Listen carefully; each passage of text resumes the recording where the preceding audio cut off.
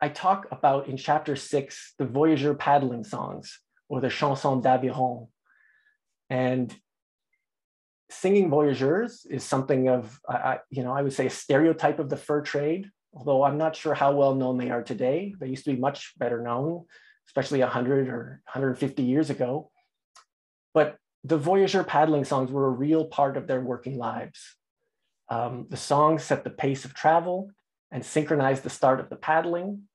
This was something that, the experienced voyageurs, usually at the stern or the bow of the canoe, the bout, would start with a call. They would say, "Mon revenant de boulanger," and the men in the canoe would go, "Mon revenant de boulanger," because they'd be following that rhythm that was set by the call.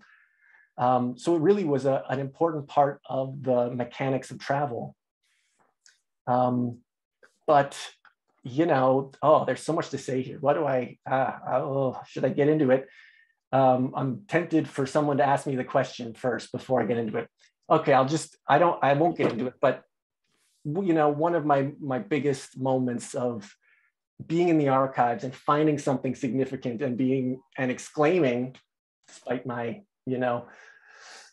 better wisdom, and certainly you're not supposed to yell woohoo in the archives, and I certainly got a shh from the archivist, but it happened regarding these voyageur songs and making a pretty remarkable find in Paris.